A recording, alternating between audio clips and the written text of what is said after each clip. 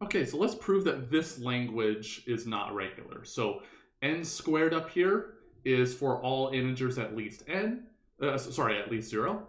So this represents a perfect square number of zeros, okay? So like 0 zeros are in there, so the empty string, or 1 0, or 4 zeros, or 9 zeros, 16 zeros, etc. And we claim that this is not regular. So let's proceed as we would normally do. Suppose L were regular.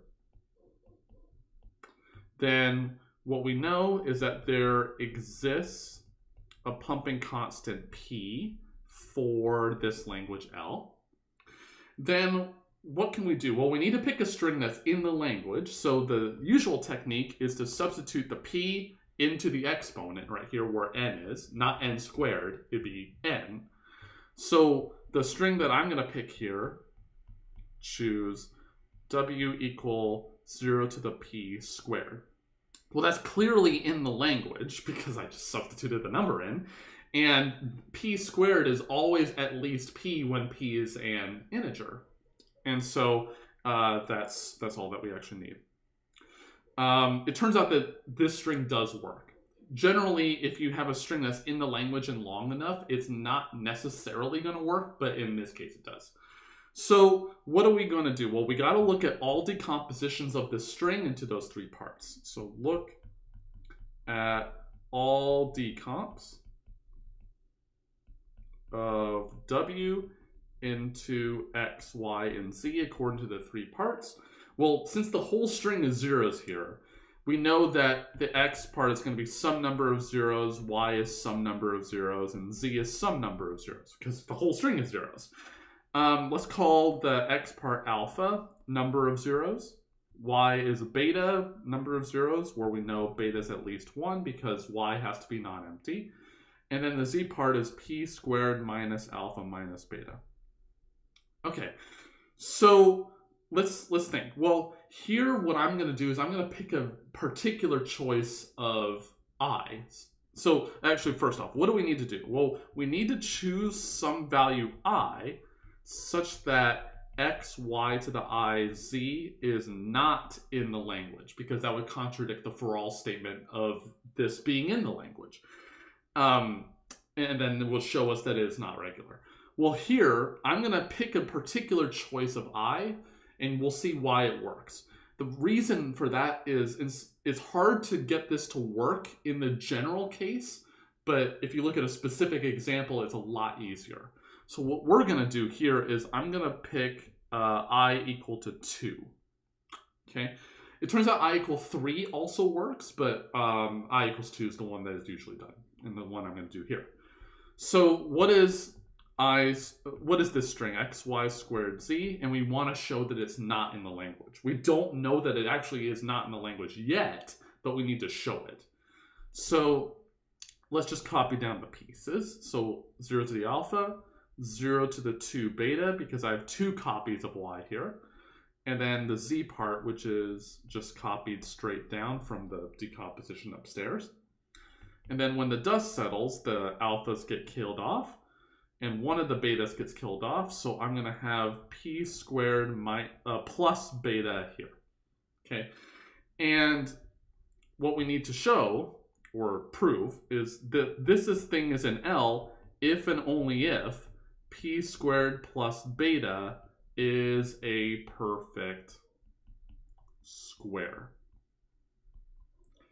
Well, let's see. So we know that p squared is strictly less than this number that we just derived.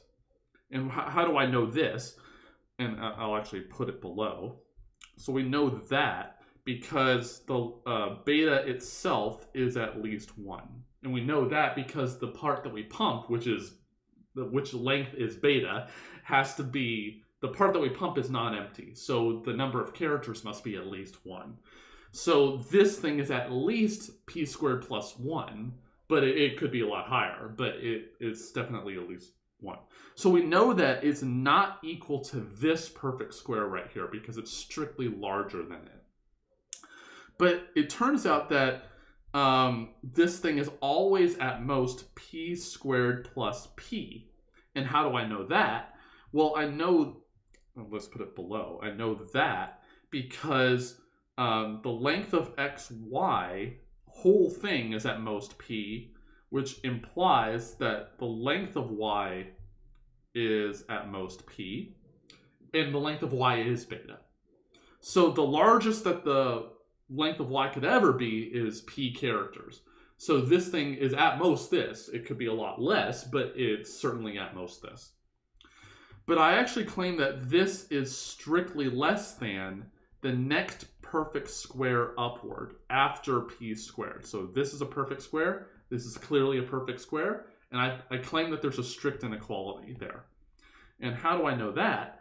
Well, let's see. So this right-hand side is equal to p squared plus 2p plus 1. And the reason it's a strict inequality is because of that. It's because of that little bit right there. So that plus 1 gets that this is a strict inequality. So what we've derived here is that the length of the string that we just made is not equal to that perfect square because of the strict inequality, and it's not equal to that perfect square because of that strict inequality. And there's no perfect squares in between these because they are consecutive perfect squares.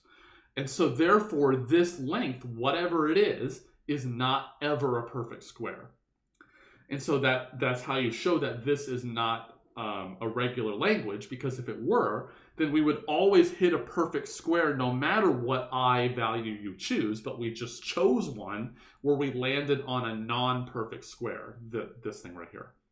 So this actually gives you good reason to why the I equal 3 one I mentioned earlier also works, because if you substitute I equal 3, you're going to get a p squared plus 2 beta here.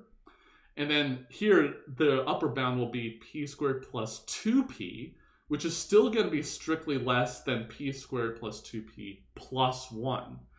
So the I equal 2 and the I equal 3 also work. I think maybe the I equal 0 one also works, but I haven't checked. But higher ones, it's a lot harder to make sure that it's not actually a perfect square, because it could potentially be equal to this one if it goes any higher than p squared plus 2p. Okay, cool. So that's how you show that the perfect squares language is not regular.